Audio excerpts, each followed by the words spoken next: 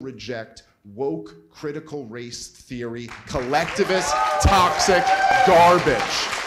Because that's what it is. It's destructive nonsense. And more importantly, we recognize it for the distraction that it is.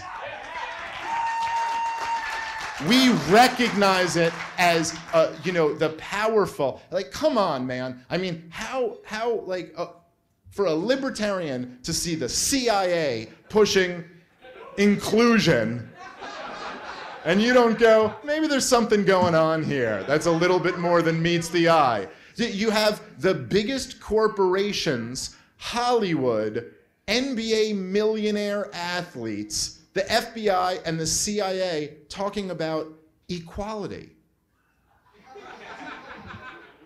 I mean, what's going on here? I don't think it's a true, genuine belief in equality. I think what's happening is that they are distracting all of us and pitting us all against each other so that none of us focus on what they're doing, which is destroying our country. That's what they're doing.